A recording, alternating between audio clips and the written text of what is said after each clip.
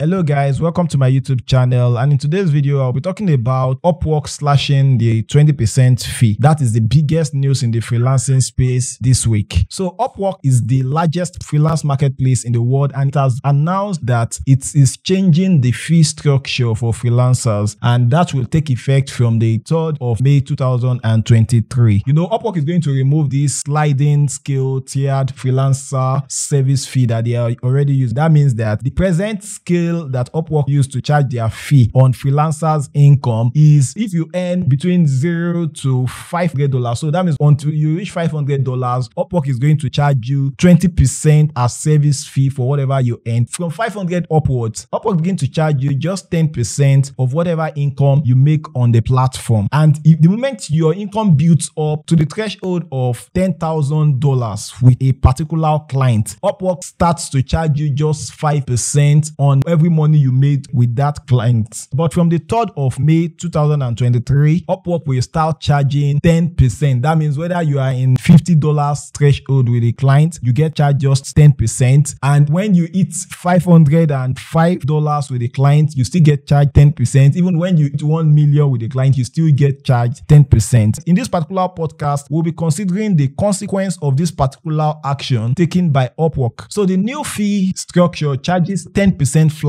across board. This will encourage Upwork beginners by letting them keep more of their earnings on the platform. But the story may be different for top-rated freelancers who already have Upwork clients whose transactions have exceeded the $10,000 milestone. For example, I have a client with whom I have exceeded $10,000 milestone. So on the new contract that the client gives me, I am charged just 5%. That's a big deal for me. So now Upwork is taking that away. But the good side is that we still have that incentive from now till the 31st of December 2023, after which Upwork reverts the service fee even for such contracts to 10% flat, not 5% anymore. So this slash in Upwork's 20% fee is a very good news, especially for newbies. So let me read it out straight from Upwork's website. Notes: beginning May 3rd, 2023, Pacific time, the freelancer service fee will be 10% for all contracts regardless of contract value. We will no longer charge a sliding scale tiered freelancer service fee of 20%, 10%, and 5%. So contracts that have a 20% freelancer fee will be moved to 10% on your next invoice. Contracts that already qualify for 5% freelancer service fee will continue at 5% through the end of 2023. So the reason for the change in service structure was not stated by Upwork, but since Upwork has been making a lot of upgrade attempts recently in response to feedback, I suppose, I find that feedback like that of Liam's. So Liam is saying, firstly, here are the reasons I think Upwork service fee is largely unjustified. It is a higher commission than what a real-life agent takes. A real-life agent would find the work and clients for you, whereas on Upwork, you have to apply, do your own research, and negotiate yourself, among other things. Then the third reason given here is that escrow and mediation service provided by Upwork is a very useful service, but not worth 20% of Liam's wage. The last point given by Liam is saying that I have an Upwork monthly subscription. It has done nothing for me but recommend jobs that aren't suited for my skills. If we are paying a monthly subscription of $14, then plus taxes and all that, so you still get charged to buy Upwork Connect, and then you still pay 20% service fee for new clients that you get. So in my own opinion, then most of these new clients you get don't even hit the threshold of $500. So now we have an incentive for the few clients, maybe like 1 in 20 clients that